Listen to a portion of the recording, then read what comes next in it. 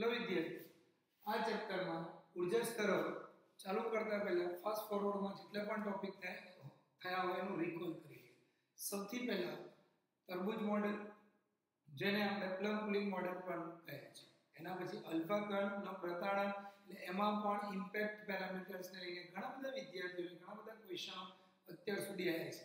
એમાં સૌથી અગત્યની વસ્તુ યાદ રાખવાનું વિદ્યાર્થીઓ કે અલ્ફા કણોનો ગતિમાર્ગ, ગતિના પ્રારંભમાં અલ્ફા કણના વેગનો સદિશ ન્યુક્લિયસ થી કેટલાક લંબ અંતરે છે એના પર આધાર રાખે છે. એટલે ન્યુક્લિયસના કેન્દ્રથી અલ્ફા કણનો પ્રારંભનો વેગ સદિશના લંબ અંતરને આપણે ઇમ્પેક્ટ પેરામીટર કહે છે. એટલે ન્યુક્લિયસનો અક્ષ એનાથી જે વેગ સદિશ હોય એનો લંબ અંતર, વેગ સદિશના લંબ અંતરને આપણે ઇમ્પેક્ટ પેરામીટર કહીએ છીએ. જો ઇમ્પેક્ટ પેરામીટરમાં b 0 હોય તો હેડોક સંઘાત થાય છે. એટલે આપણે એને સંપૂર્ણ સંઘાત કહે છે. અને આ હેડોક સંઘાત જ્યારે થાય ત્યારે અલ્ફા કણના ન્યુક્લિયસના કેન્દ્રથી લઘુત્તમ અંતરને આપણે ન્યૂનતમ અંતર કહે છે. એના પછી રુથરફોર્ડનું પરમાણુ મોડેલ. આ રુથરફોર્ડના પરમાણુ મોડેલના સમજૂતીમાં ન્યુક્લિયસ એટલે કે પદાર્થનો સમગ્ર દળ જે ન્યુક્લિયસના કેન્દ્ર પર આધારિત હોય છે અને આ ધન વિદ્યુતભારિત કેન્દ્રિત હોય છે. એટલે અને ઋણ વિદ્યુતભારિત ઇલેક્ટ્રોન એની આજુબાજુની કક્ષામાં વર્તુળાકાર ગતિ કરે છે. આ રુથરફોર્ડના પરમાણુ મોડેલને આપણે પ્લેનેટરી મોડેલ્સ અથવા ન્યુક્લિયસ મોડેલ પણ કહે છે. એના પછી બોર મોડેલની વાત કરીએ તો બોર મોડેલમાં ત્રણ સ્વીકૃતિ. પ્રથમ સ્વીકૃતિ એ સ્થાયિત્વ દર્શાવે છે, એટલે સ્ટેબિલિટી ફોર્મ દર્શાવે છે. બીજી કોણીય વેગમાન L nh/2π એની સાપેક્ષ છે. એટલે કોઈ પણ ઇલેક્ટ્રોન ભ્રમણ કરતો હોય એ h/2π ના કોણ ગુણાંકમાં હોય છે કોણીય વેગમાન. ત્રીજી સ્વીકૃતિની વાત કરીએ તો ત્રીજી સ્વીકૃતિ એ ઊર્જા તફાવત દર્શાવે છે. એટલે EI - EF hv જે ફોટોનિક ઊર્જાના સ્વરૂપમાં હોય છે. એના પછી આપણે વર્ણપટ જોયા. 5 વર્ણપટ. સૌથી પહેલા લાયમન શ્રેણી, બામર શ્રેણીને વિઝિબલ રિજિયન અથવા દૃશ્ય વર્ણપટ પણ કહે છે. પછી પાર્શ્વાન, એ જ પ્રમાણે આપણે સિક્વન્સ જોતા જઈએ, બ્રેકેટ અને ફંડ, આ રીતે 5 શ્રેણીઓ મળે છે. એના પછી જો લિમિટેશનની વાત કરતા હોઈએ તો રુથરફોર્ડના પરમાણુ મોડેલના લિમિટેશન એટલે મર્યાદાઓની વાત કરતા હોય તો ઊર્જાનું ઉત્સર્જન કરતો હોય તો એ ધીમે ધીમેનું ગતિપથ જે છે ઊર્જાના ઉત્સર્જનના કારણે સર્પાકાર છે. એટલે આ એની મર્યાદા. હવે ઊર્જા સ્તરની વાત કરતા હોઈએ તો સૌથી પહેલા હાઇડ્રોજન પરમાણુ માટે ઊર્જાનું મૂલ્ય સમીકરણ the En is equal to minus mz2 e⁴ upon 8 n square h square epsilon 0 square. આપણે ઓલરેડી એક સમીકરણ એટલે કે આ સમીકરણ પરથી હાઇડ્રોજન ઊર્જા માટે z એક રકમ મૂકીને સમીકરણ તારવેલું. જો હાઇડ્રોજન અને n ને એઝ ઇટ ઇઝ જ રહેવા દઈએ તો ઊર્જાનું સમીકરણ En is equal to -13.6 z² upon n square મળે છે. હવે આ જ સમીકરણ ન્યુક્લિયસ ને અનુલક્ષીને બંધન ઊર્જા દર્શાવે છે અને આના પરથી આપણે ઊર્જા સ્તરો નક્કી કરી શકાય. આ ઊર્જા સ્તરો માટે સૌથી પહેલા જોઈએ જ્યારે ઇલેક્ટ્રોન ન્યુક્લિયસની સૌથી નજીક એટલે કે n = 1 હોય ત્યારે કક્ષામાં ભ્રમણ કરતો હોય ત્યારે તેની પરમાણુની લઘુત્તમ ઊર્જા મળે છે. એ લઘુત્તમ ઊર્જા એટલે મહત્તમ ઋણ મૂલ્ય અને આ મહત્તમ ઋણ મૂલ્ય એટલે કે -13.6 eV. એટલે આ જે ઊર્જા મળે છે આપણે એ eV ના ફોર્મમાં મળશે. બીજી એક વસ્તુ યાદ રાખો કે n = 2 3 4 આ રીતે અનુક્રમે ઊર્જાનું નિરપેક્ષ મૂલ્ય નાનું થતું જાય છે. આથી બહારની કક્ષાઓમાં ઊર્જા ક્રમશઃ વધુને વધુ હોય છે. એટલે એવું કહી શકાય કે જેમ જેમ બહાર જાય છે એ ઊર્જાના મૂલ્યોમાં તફાવત વધતું જાય છે. દાખલા તરીકે n = 1 n = 2 તો જે En ની રકમનો જે તફાવત જે છે ને એ ઘણો ફેરફાર થાય છે. તેમજ ઇલેક્ટ્રોનની સૌથી નાની ત્રિજ્યા જેને આપણે બોર કક્ષીય ત્રિજ્યા પણ કહે છે.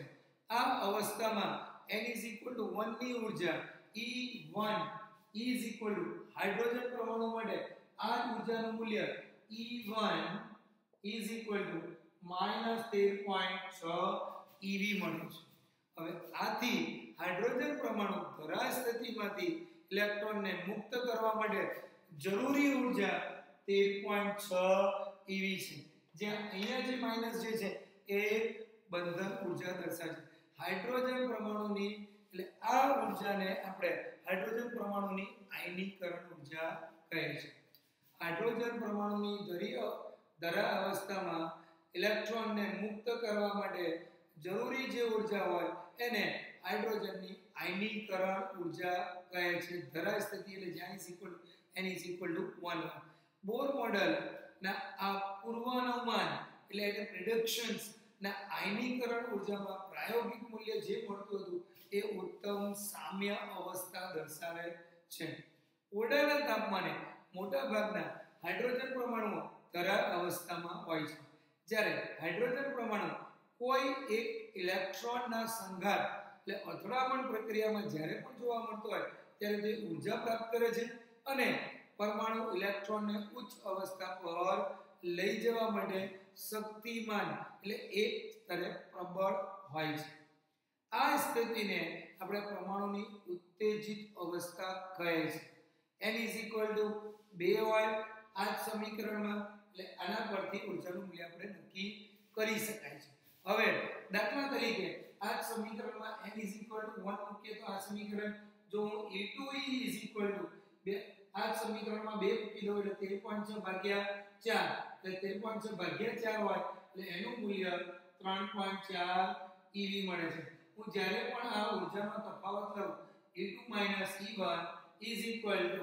13.6 - 3.4 એટલે આ રકમ મળશે 10.2 eV.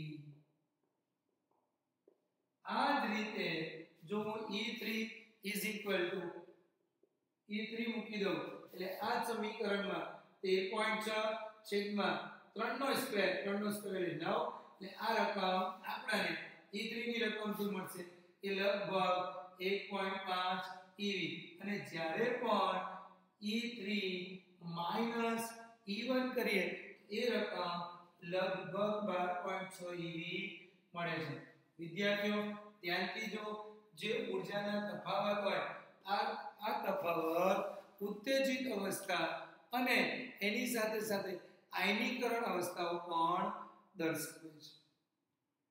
વિદ્યાર્થીઓ આ જે રકમનો જે ઊર્જાનો જે તફાવત મળે છે જેમાં E1 ની રકમ માઈનસ છે અને E2 ની રકમ પણ માઈનસ, પણ જ્યારે પણ તફાવત લઈએ એટલે આ રકમ 13.6 માઈનસ E2 એટલે આનો તફાવત આ 10.2 eV મળે છે. એ જ રીતે આ રકમ પણ જે લઈએ છે એ હકીકતમાં આ બંને રકમ માઈનસ શું દર્શાવે છે કે આ બંધન ઊર્જા છે. વિદ્યાર્થીઓ હાઇડ્રોજન પરમાણુમાં ઉત્તેજિત અવસ્થામાંથી ઇલેક્ટ્રોન ઓછી ઊર્જાવાળી અવસ્થામાં પાછો આવે છે ત્યારે પ્રક્રિયામાં એક ફોટોનનું સર્જન થાય છે. આમ જેમ જેમ હાઇડ્રોજન પરમાણુની ઉત્તેજિતતા વધે છે તેમ તેમ ઉત્તેજિત પરમાણુઓમાંથી ઇલેક્ટ્રોન મુક્ત કરવામાં આવે છે. એટલે એવું કહી શકાય કે પરમાણુમાંથી ઇલેક્ટ્રોન મુક્ત કરવા માટે જરૂરી લઘુત્તમ ઊર્જા ઘટતી જાય છે. એટલે જેમ જેમ ઉત્તેજિતતા વધે છે તેમ તેમ લઘુત્તમ ઊર્જા ઘટતી જાય છે. આયનીકરણ ઊર્જાનો સૂત્ર એના પરથી એના જુદા જુદા સ્તરો નક્કી કરી શકાય છે અને આ ઊર્જાના તફાવત. હવે આ જ વસ્તુને TST ફોર્મેશન મુજબ યાદ કરીએ એટલે ઝડપથી યાદ રાખવા માટે આયનીકરણ ઊર્જા અને ઉત્તેજિત ઊર્જામાં શું તફાવત છે તેના માટે વિદ્યાર્થીઓ ધ્યાનથી જોજો. આપણે હમણાં જે સમીકરણ જે ઊર્જામાં લીધું En = -13.6 Z2/n². હવે આ TST ફોર્મેશન્સમાં ધારો કે સ્થિત કક્ષામાં પરિભ્રમણ કરતો ઇલેક્ટ્રોન ચોક્કસ મૂલ્યની ઊર્જાનું શોષણ કરીને ઊંચી ઊર્જા ધરાવતી કક્ષામાં સંક્રાંતિ કરે છે. આ પ્રક્રિયાને ઉત્તેજન અથવા એક્સાઇટેશન કહે છે. ઇલેક્ટ્રોનને એક ઊર્જા કક્ષામાંથી બીજી ઊર્જા કક્ષામાં જવા માટે શોષિત ઊર્જા જે ઉત્તેજિત ઊર્જા અથવા ઉત્તેજિત સ્થિતિમાન તરીકે ઓળખાય છે. દાખલા તરીકે હાઇડ્રોજન પરમાણુ માટે n = 1 થી n = 2 માં જવું હોય તો સૌથી પહેલા ઉત્તેજન અવસ્થામાં વિદ્યાર્થીઓ જોઈએ આ જે છે ઉત્તેજન અવસ્થાની આકૃતિ છે જ્યારે n = 1 રકમ મૂકીએ ત્યારે ઊર્જા 13.6 જ્યારે n = 2 રકમ મૂકીએ ત્યારે ઊર્જાનું મૂલ્ય -3. લગભગ 4 અથવા એક્ઝેક્ટ રકમ -3.39 હું જ્યારે આ જ રકમમાં n = 3 મૂકું આ જ રકમ 1.51 આ બધી રકમ જે છે ev ના ફોર્મમાં હશે આ જ રીતે અનુક્રમે 4 આ જ રીતે ઇન્ફિનિટી સુધી જઈએ n = ઇન્ફિનિટી સુધી ત્યારે ઊર્જાની રકમ આપણને 0 મળે છે હવે ઉત્તેજિત અવસ્થાની વાત કરીએ એટલે હાઇડ્રોજન પરમાણુ માટે ઉત્તેજન ઊર્જા જો n = 1 માંથી n = 2 માં જવું હોય તો આ તફાવત n1 અને n2 વચ્ચેનો જે છે એ 10.21 eV મળે છે જો ઉત્તેજન અવસ્થા n = 1 થી માંડીને n = 3 હોય તો આ જ ઊર્જાનું મૂલ્ય આપણને 12.09 eV મળશે એટલે હાઇડ્રોજન પરમાણુ માટે ઉત્તેજિત ઊર્જા આ જ રીતે જુદા જુદા પરમાણુ માટે જુદી જુદી ઊર્જા કક્ષાઓમાંથી સંક્રાંતિ જ્યારે પણ થાય છે ત્યારે એક્સાઇટેશન એટલે કે ઉત્તેજિત ઊર્જાઓ શોધી શકાય છે એટલે n = 1 2 3 ઇન્ફિનિટી ક્યાંથી પણ સંક્રાંતિ થાય એને અનુલક્ષીને આપણે ઊર્જાનું મૂલ્ય શોધી શકાય છે હવે આ ઉત્તેજિત ઊર્જા માટેનો આલેખ આ જ રીતે જો હાઇડ્રોજન પરમાણુ માટે આયનીકરણ ઊર્જા એ પણ TSC ફોર્મેશન્સમાં જોઈ લઈએ તો સૌથી પહેલા n = 1 લઈએ તો ઊર્જાની રકમ કેટલી 13.4 જો n = 2 લઉં તો આ પણ ઊર્જાની રકમ કેટલી છે